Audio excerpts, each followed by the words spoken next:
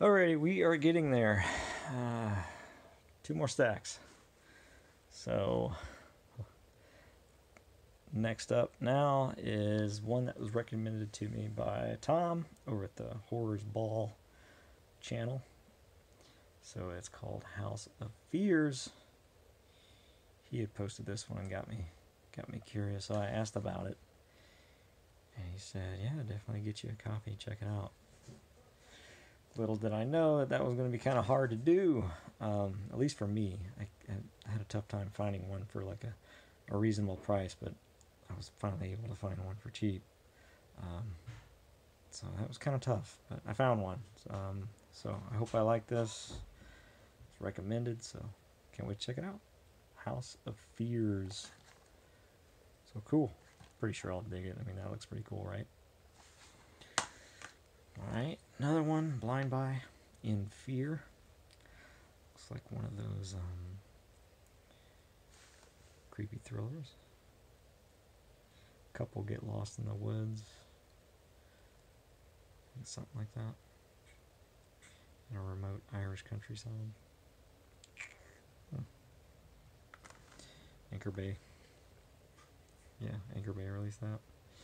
I've picked up quite a few of their Blu-rays. So In Fear. I Must Fall. That looks pretty cool. Always appreciate hand-drawn and or hand-painted cover art. So yeah, that looks pretty wild. Another Blind Buy. Chapter 2. I dug it. It was fun. Went to the theater and watched this with my oldest son. We had a good time. I dug it. I like both of them. So that's that. Kill Command. Upgrade. Fun movie.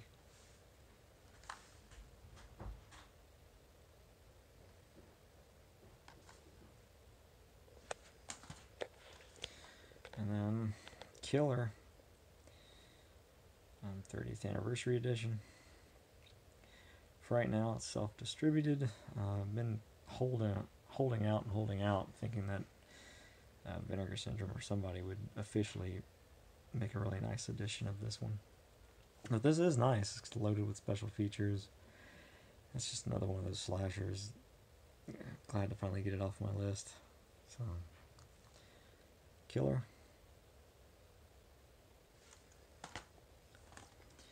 Killer High. Another Killer Pig movie. And this one's actually good. This one's actually got some fun practical effects. Surprisingly. But, yeah, I had a lot of fun with this one.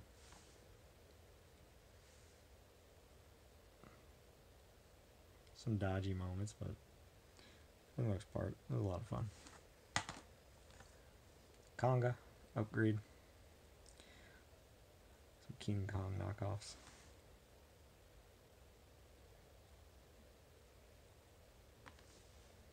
Kino Lorber.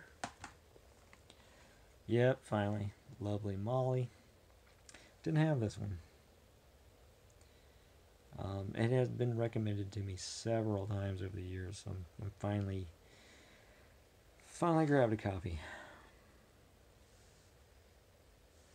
I've liked quite a few of his movies, so it's a Blair Witch dude, I believe. Yeah.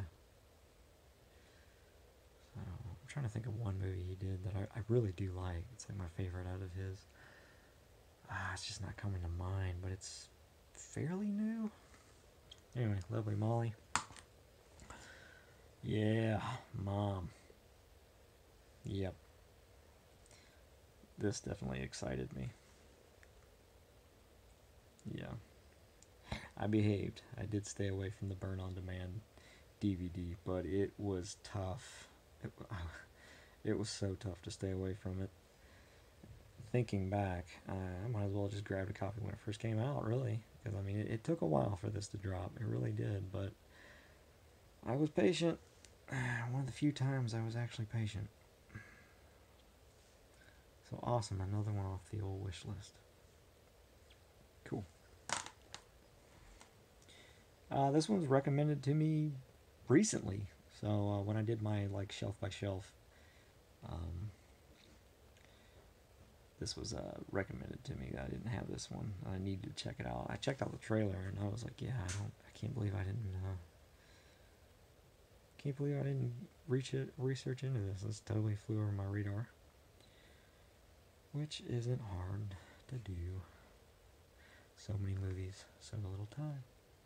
So Mutant Chronicles, can't wait to check this out. It does look like a lot of fun, so I like old Ron Perlman. Who else is in this? John Malkovich, Thomas Jane. Cool. Oh yeah, of course, right there. It's getting late, guys. I gotta hurry. My Soul to Take. A little later Wes Craven movies that I'm willing to give it another shot.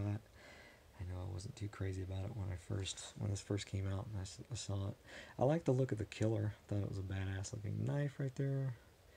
The killer did look pretty creepy looking with all those dreadlock type things hanging off him. Some gory kills. It is rated R. I'll give it another shot. My Soul to Take. Night Stalker, from the director of the Boogeyman. I take it the newer Boogeyman movies. I don't think this is from the director of like they did the original 80s Boogeyman. No. But based on an actual serial killer. So, Night Stalker. I think there's another movie that goes by the same title. Might be the same movie, just different cover art, but I'm going to get this one. And I love that cover. It sort of has a Maniac vibe to it, doesn't it? Pickaxe. Just sounded cool. Cool looking killer. Straight to the point. Pickaxe slasher. Another Wild Eye. Wild Eye making things interesting. One of my favorite. From the 70s? Late 70s, I believe. Yeah, that sort of take care of the earth, save the earth. Creature feature, mutant bear. Good stuff. Love the look of the bear. Very scary and intimidating for sure. So Prophecy, the monster movie, pretty cool. Cool kills, body parts flying left and right. So, pretty cool. I remember watching that around the same time I watched Amityville Part 3. I don't know, those two movies just fit together well. I guess because they just had cool monsters in them. Proxy, Blind By. I figured I'd go ahead and take a chance. It just seems interesting when I read more up on it. I had made some time to read more up on it.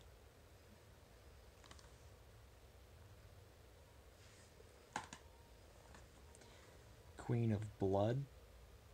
It's a silent movie, I believe. Way, like, completely just all about experimental and very, very artsy. Yeah. Been on the fence for the longest time. Coming from Intervision.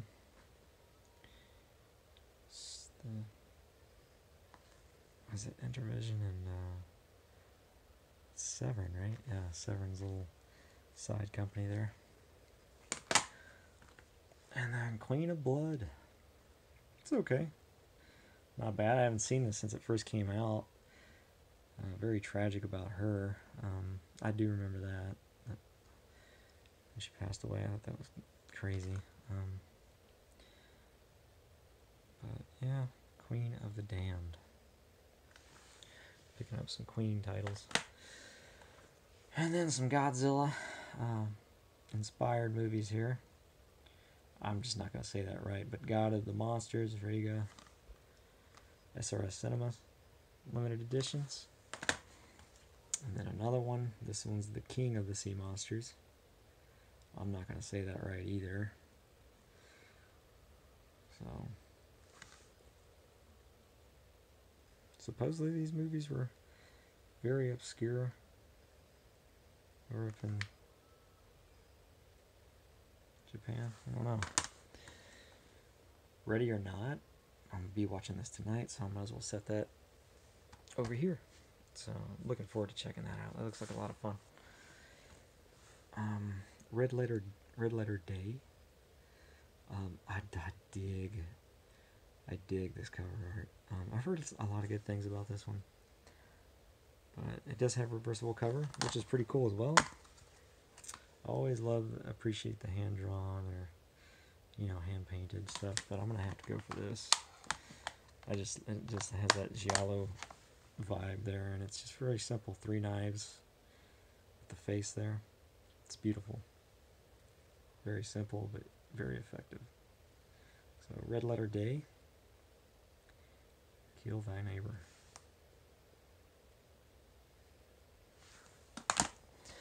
The Resident. Those Hammer, new Hammer movies, thrillers.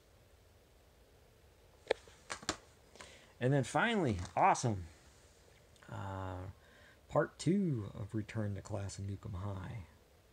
Or Return to Class of Nukem High.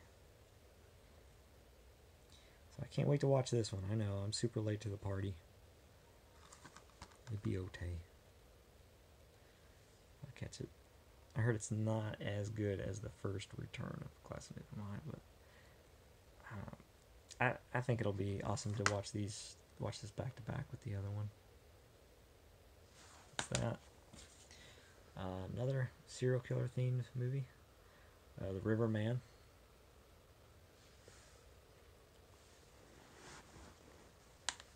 Pretty cool. Based off a real serial killer.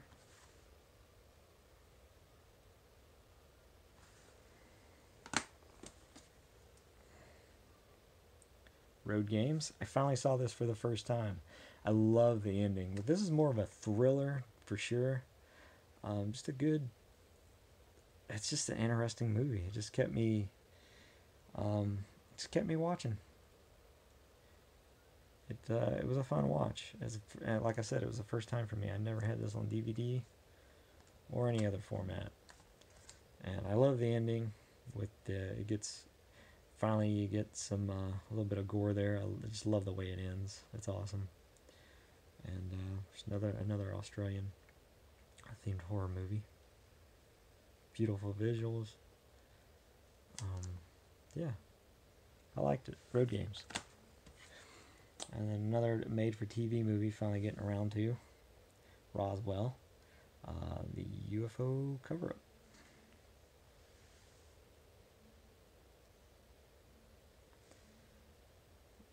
Never seen it before, but glad to finally get it off the wish list. Savage.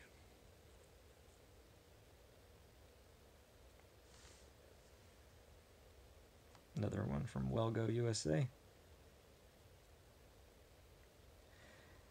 A cop and some crooks have to survive the harsh conditions, and while going at it with each other. That doesn't sound right, does it? You guys know. I'm getting tired. Let's see. Scary Stories to Tell in the Dark. I love this one. I did not get to see this in theater. I wanted to. I just didn't have the time. But this one definitely would have been one of those theater-worthy movies. I rented it. I knew I was going to... No, I waited till I got this in and watched it. No, I wanted to rent it because I had a little patience, but I waited because I knew I was going to buy it anyway. So it was a lot of fun. I liked it. It was creepy, so that was a good one. I liked that. My favorite one was my favorite one out of all the stories had been that creepy big lady just walking slowly down the hallway, and then yeah, that was just bizarre. But they're all pretty good. Seconds Apart, another recommendation. A couple times over the years, finally getting around to it. One of those evil bad twin horror movies. My battery's getting low. I gotta hurry. That's gonna be 4 videos total, guys. Shock. This is video number 3.